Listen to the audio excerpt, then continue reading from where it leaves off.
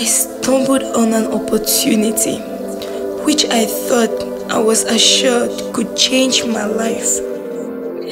Miss Linda, she said her name was. She could help me. With her honest smile and bright look was my conviction to accept her proposal. We talked.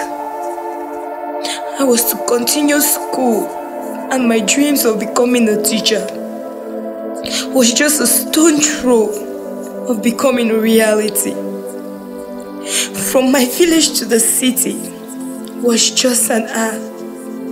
Excited as I was when I arrived, the city was indeed as beautiful as I imagined. There I met the man whom I was to work for,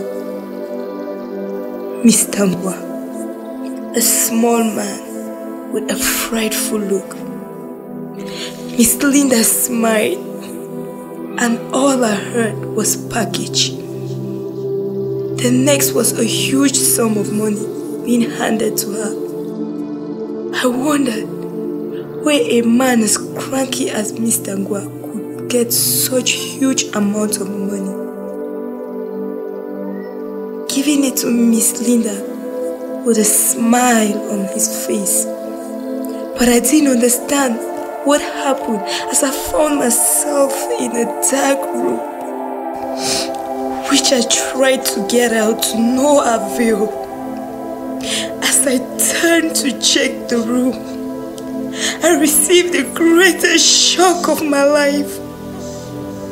I saw young girls, some pregnant, others pale and skinny. Later in the evening, a scary looking guy entered, holding something in his hand. I guess it was food, as the aroma caused my nose and intestine to dance to its tune. He dropped it on the floor, pushed it with his leg, and without a word, he walked out. Could it be poisoned? The other girls jumped on it like a cheetah on an antelope. Within a twinkle of an eye, they emptied the plate.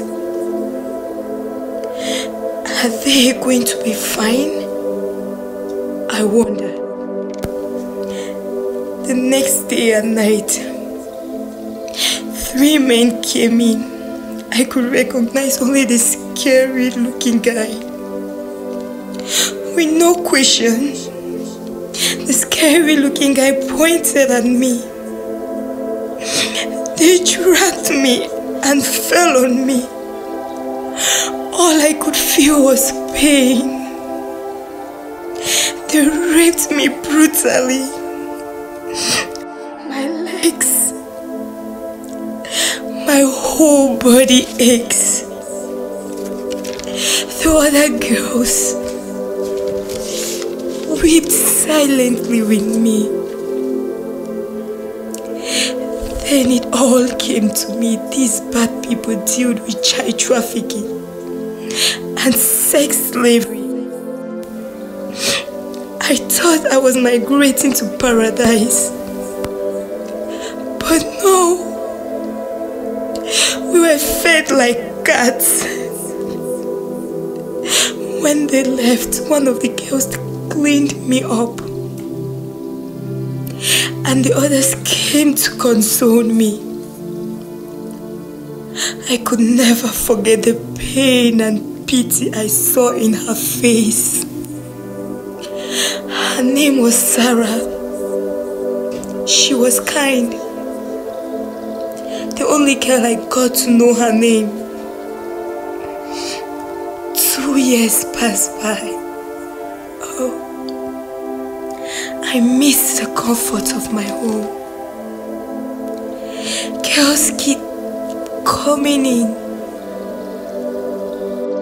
Others being bought and others sold. All I could do was pray.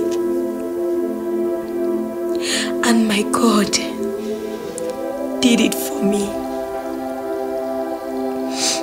Miss Linda was arrested and we were liberated.